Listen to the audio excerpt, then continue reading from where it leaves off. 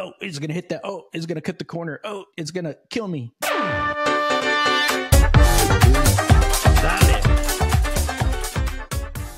I traveled to San Francisco last week, and it's very freakish to see a car with no driver.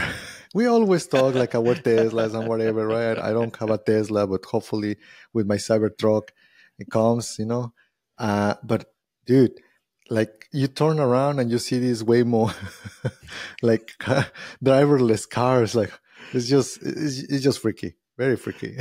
Have you That's seen so those? funny. No, I haven't seen any in person over here in Houston, right? But I haven't seen any anywhere else. But I've had the full self driving package on my car this month, and my trial just ended.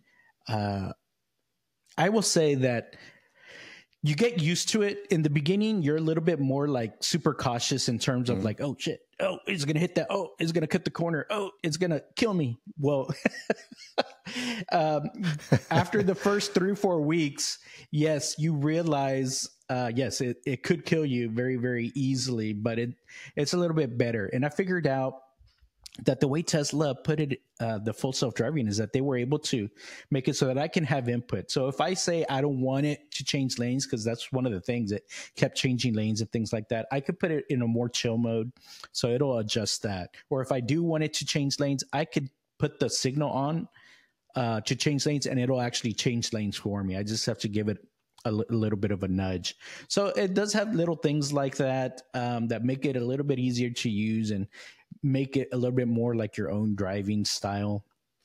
But you still do have to keep an eye on it. I would say, like, I think when I first started this trial, it felt like maybe it was at 30%.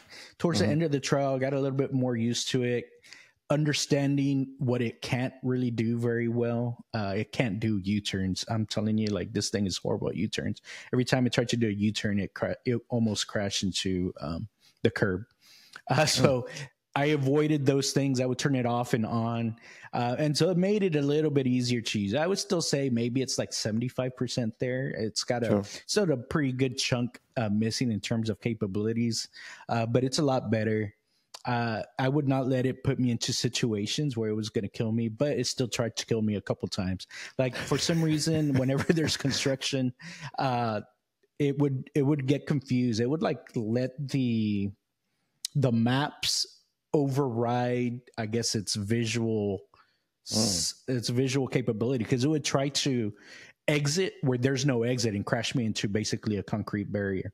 It did that several times. So it's kind of like, yeah, you have to have your hand on it constantly. You really shouldn't be being hands off, because it can you were happen looking very quickly.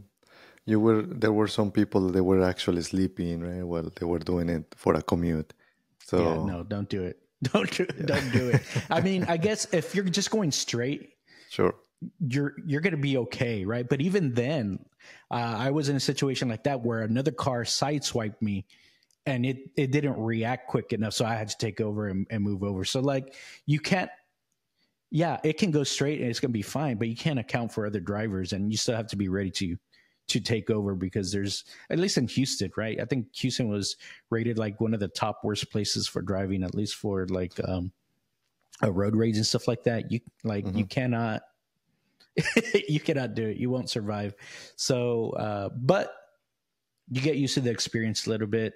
And I will say, like, now not having it for this week, I can say, like, oh man, I missed having that full self-driving capability, right? Because it was nice on longer drives, because I did take it out to the beach a few times during this time. And yeah, it now makes that drive a little bit easier, especially long stretches.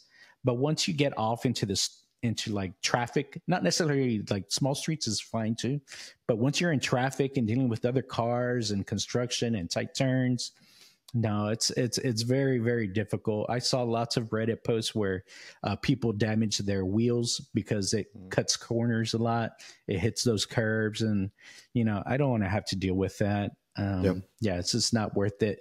But it's getting there, so that's the good news. I can see a path where, yes, it's going to get there, but it's always okay until it's not. Yeah, I And mean, it it just just takes that one requires. split second that it's not for you to be like, damn, I shouldn't have been using it. So that's the only thing. It's a high risk, high impact type of thing. Yeah.